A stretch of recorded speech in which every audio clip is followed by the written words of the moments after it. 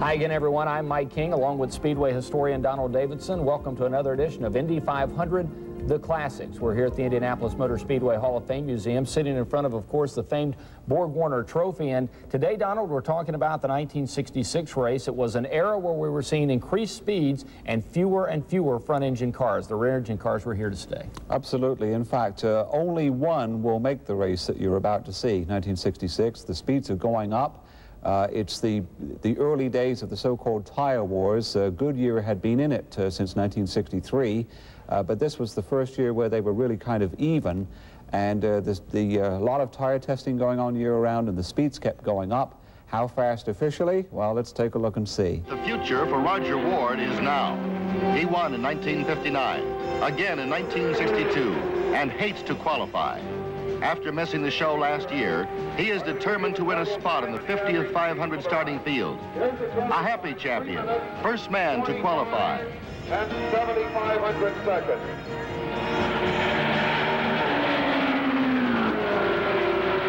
On the track, Graham Hill from London turns 4 laps at an average of 159.243 miles per hour.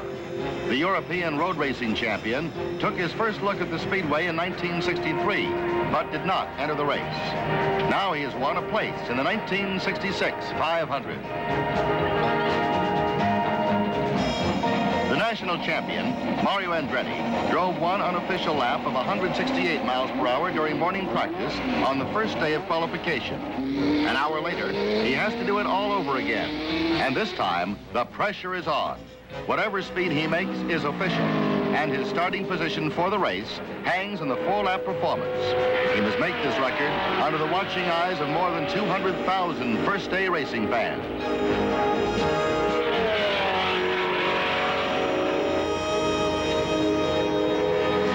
His fastest lap is 166.328, a new all-time official track record.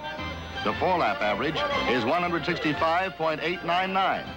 Mario Andretti has put the pole starting position almost beyond the reach of his competition.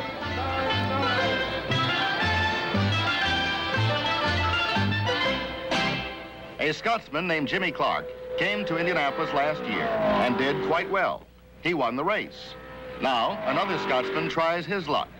Jackie Stewart, a rookie driver, makes the field on the first day. His speed, 159.972. 159.972.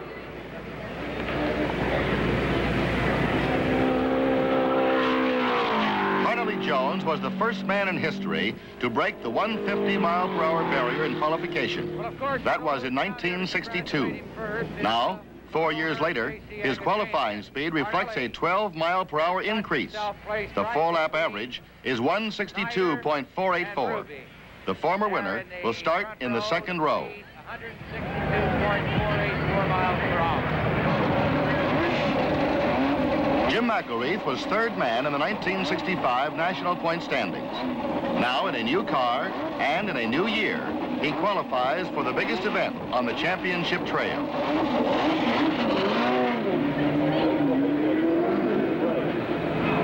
His average speed is 160.908 miles per hour.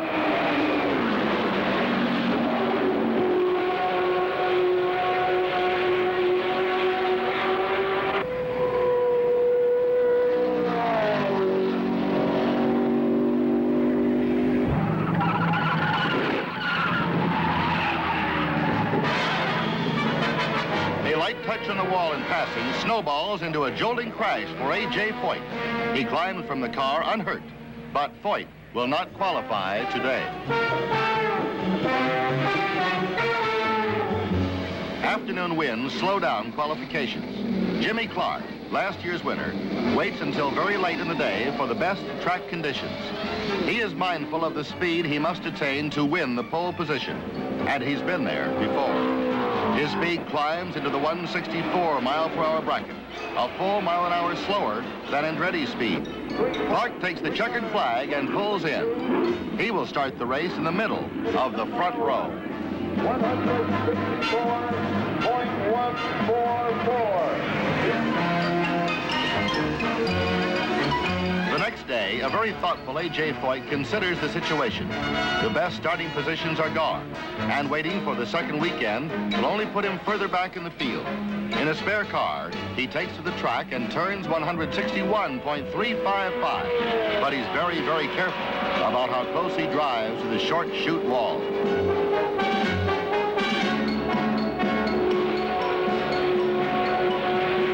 Suddenly, in the main straightaway,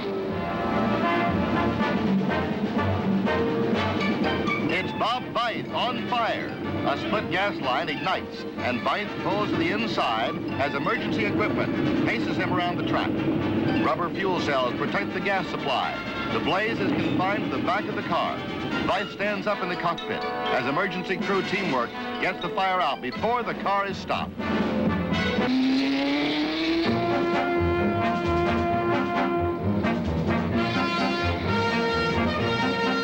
Knepper on the track qualifies at 159 plus miles per hour. Take a good look while you can at a modern day antique. Bobby Grimm qualifies the only front engine roadster to make the race.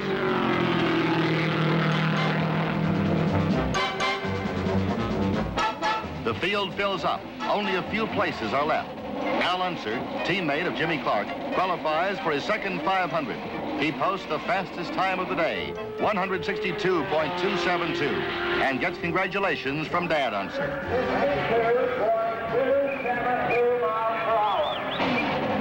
Time grows short, and drivers try to find a place in the fastest field in history. The colorful, noisy Novi cars have been a part of the Indianapolis scene for many years, but this is the end of an era.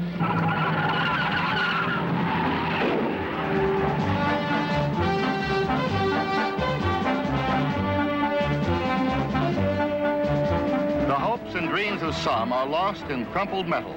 Others find their defeat in the irrevocable figures on a timing clock. But the field is filled. There are 33 men and machines ready to start the 50th 500.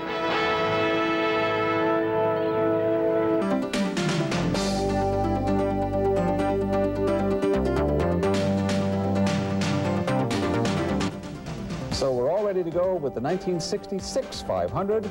Mario Andretti on the pole with a new track record. He brings them down for the start, and unfortunately, it won't go as smoothly as we would like. So let's go now to the Brickyard for the running of the 1966 Indianapolis 500.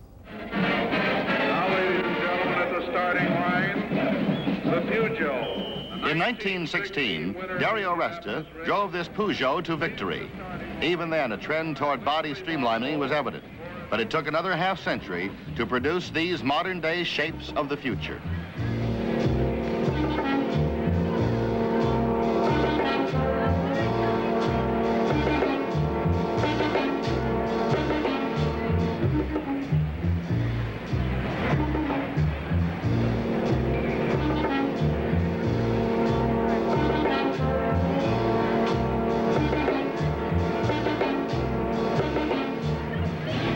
Days in May have flown by. The fastest 33 men and cars have been selected. And now the whole month, in fact a year of work, will be reviewed in a matter of hours to determine what magic concept in speed will direct the trend of the future.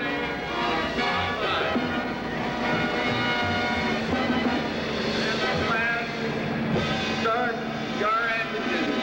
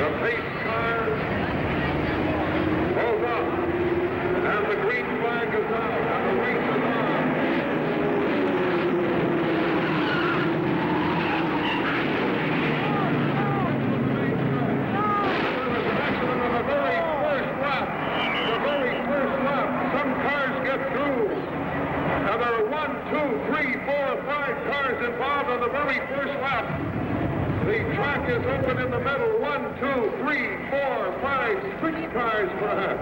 A car hit the wall on the outside just as the field got the green flag. The red flag is out and the race has been stopped here at the very start. We will get you a complete report of the cars and drivers involved as soon as possible. Well, now the remainder of the field is gathered here at the starting line, and we will begin now to give you a rundown throughout the track area of the cars that are here at the starting line, which means the cars that definitely are not involved in the accident at the south end of the straightaway. First of all, Graham Hill in car number 24.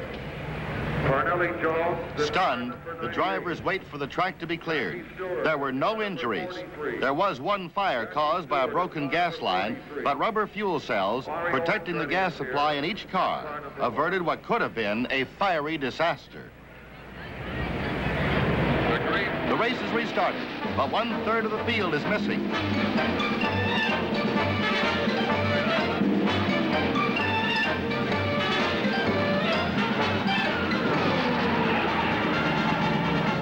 Before even one lap is run under the green flag, there is more trouble.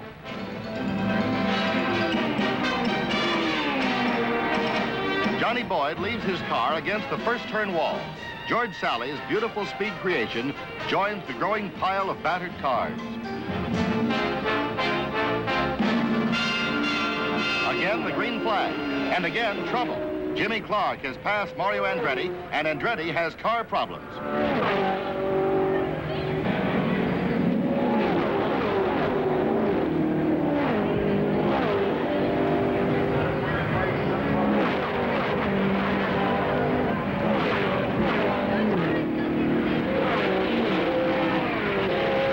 Smoke pours from the pole-winning car. Andretti gamely stays with it, hoping the situation will improve, but it doesn't. After one trip into the pits for fresh plugs, Andretti is forced to accept the fact that the race he hoped to win will go to someone else.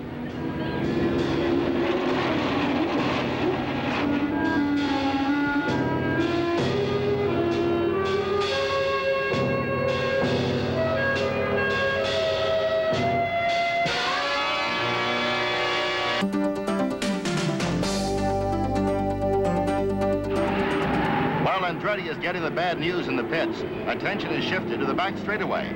Chuck Hulse and George Snyder tangle coming off turn 2, and the field of cars scramble wildly to get around the wrecks.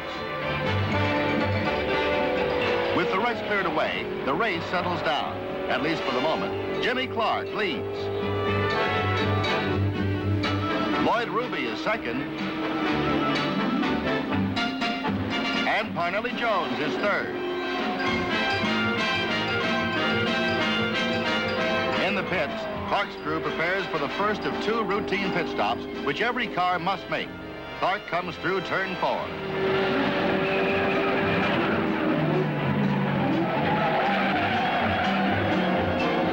Well, he was going to make a pit stop anyway.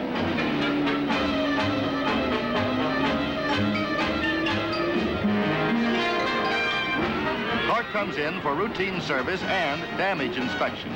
The lead passes to Lloyd Ruby. But with the caution light on, others make their mandatory pit stops. Jackie Stewart is in and out in a hurry. Then Graham Hill. And Lloyd Ruby, relinquishing the lead to Clark again. For Roger Ward, it was not a pit stop. Mechanical problems made it the end of the race and the end of a 20-year racing career. A champion retires and walks into history. Now Clark leads, and Lloyd Ruby trails by 19 seconds. Clark has only to maintain his speed and scheduled pit stops to win the race.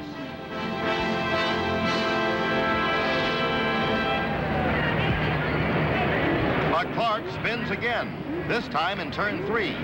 He makes an unscheduled pit stop for inspection, and the shoe is on the other foot. Lloyd Ruby now has the lead.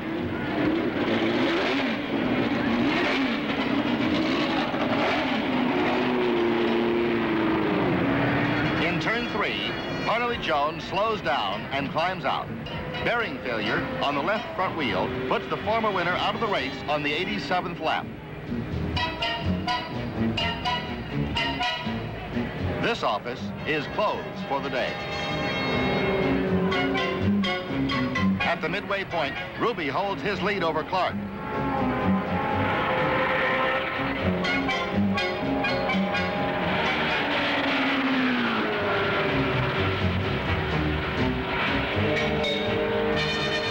Finally, Ruby comes in for his second scheduled pit stop.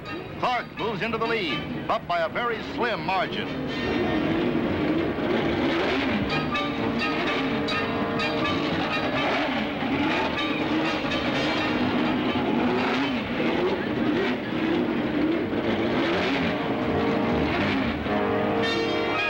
Ruby storms out of the pits, and 4 laps later catches Clark at the start of the main straightaway. Ruby takes the lead and Clark is second, but he needs fuel and must come in.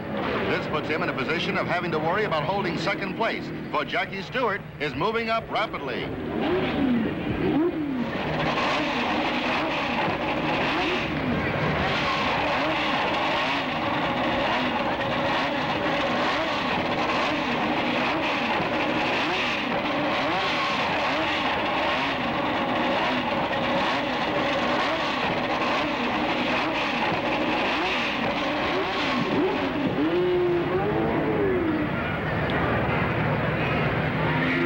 Back in the race, Clark is unable to maintain the pace set by Ruby and Stewart. He drops back and is passed by Jackie Stewart.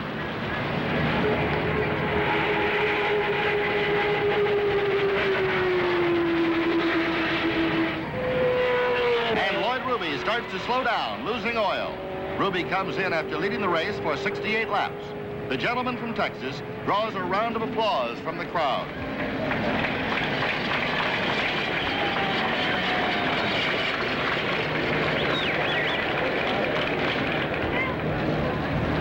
Two Scotsmen, one Englishman, Al Unser, and Jim McElreath dominate the race.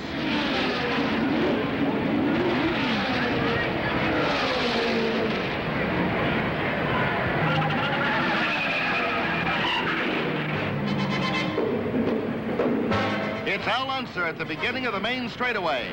He climbs out unhurt, but his hopes of finishing his second Indianapolis 500 are gone. Graham Hill passes Jimmy Clark, but Clark thinks that Hill is still a lap behind. What Clark doesn't know is that earlier, on Clark's first spin, Hill had already quietly slipped up in the confusion. Jackie Stewart begins to slow down. His oil pressure is almost gone. Only a few laps left to go, and all he has to do to win is finish, but it's not to be.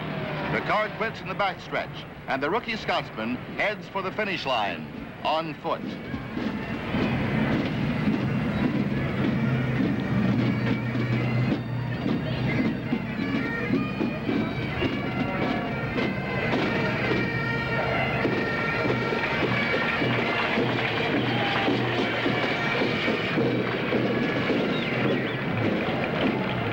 Graham Hill is the leader, just a few laps from the finish.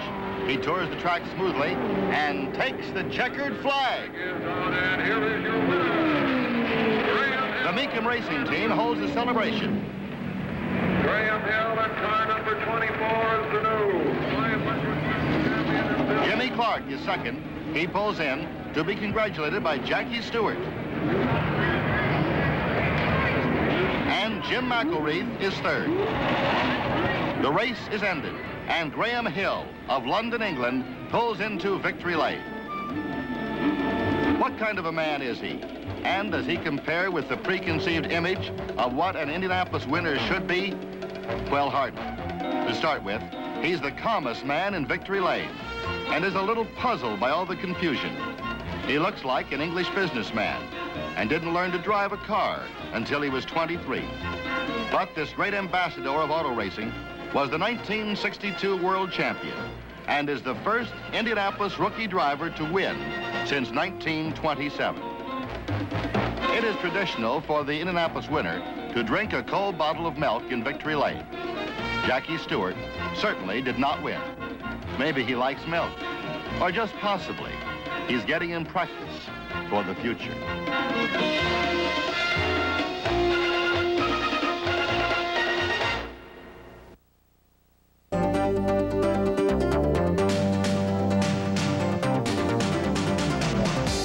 So Graham Hill is the winner of the 1966 Indianapolis 500, and Donald, he becomes one of the few Englishmen to take the checkers here. Yeah, also a real surprise. I don't think anybody expected Graham Hill to win it going in, and indeed, as you saw, he just came up and led the last 10 laps only. That's not the fewest number of laps ever by a winner, but it's close.